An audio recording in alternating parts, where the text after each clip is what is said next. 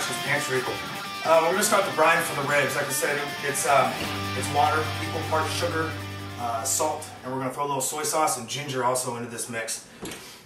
Little trick for ginger. You get ginger at the store, instead of having to get through all these grooves with like an actual peeler, it's kind of tough and sometimes you might nick your fingers and stuff like that. Real easy thing to do is grab a spoon, hold the ginger here in your hand like this, and take that edge of that spoon and you just kind of want to scrape this stuff off.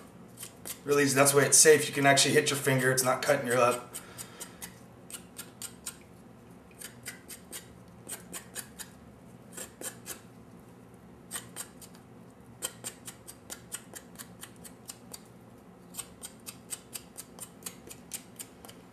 There you have it. Clean ginger right there, ready to work with. Now what we're going to do is we're going to take this ginger, just kind of push this over to the side. We're just going to throw a rough chop on it, you know, just a real quick slice.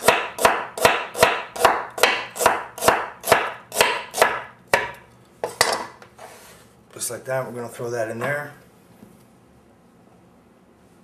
Alright, we have some water. Just pour that in real slow. You don't want to throw it in there too hard, it's going to start splashing everywhere. And right there to the point where you just cover the ribs. I'm going to do it. We have our salt here.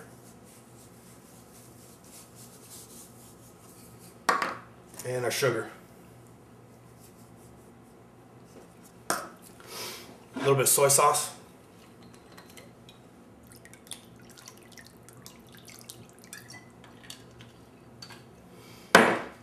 You take that same spoon that you were cleaning the ginger with. Just kind of move the stuff around.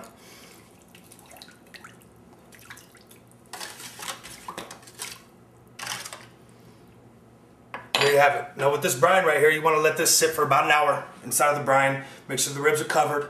And what's going to happen is the salt and the sugar is actually going to break down the meat just a little bit. The soy sauce will help with that and flavor because we're also going to use this as our braising liquid. We're also going to cook half these on the barbecue. But the braising liquid for this is phenomenal. It tastes really good. We'll catch you back there.